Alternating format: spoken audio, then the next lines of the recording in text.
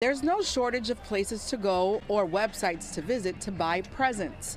But when it comes to handmade and even one-of-a-kind merchandise, the local retailers sometimes fall short.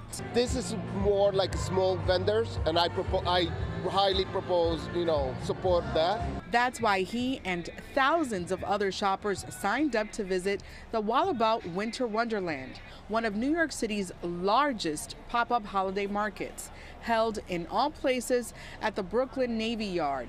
Organizers say they started the market 6 years ago to help businesses that produce their products at the city-owned shipyard and give residents a rare opportunity to visit. Going back to when the Navy was here, this place was always about economic opportunity for the neighborhood, and so we just want to continue that in everything we do. The market teamed up with The Layout, a Brooklyn-based community platform that showcases more than 500 Black-owned brands. Dozens of them set up shop at this seasonal event. They're here, they're able to make money within the community, which they're then able to spend locally and put it back into the community. For makeup artist turned soap and skincare vendor Tamika Lewis, this is a win-win opportunity. It gives small businesses visibility. It gives us a foot in the game.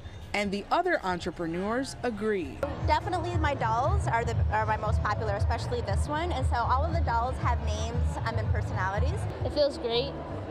And to see that I caught people's attention with like pictures. I sold 3 pictures. The market also features activities for kids, places to unwind, and borough-based foods. With everything going on, it's just nice to come together and have a spot that's not in a mall, and people are happy selling the stuff they made.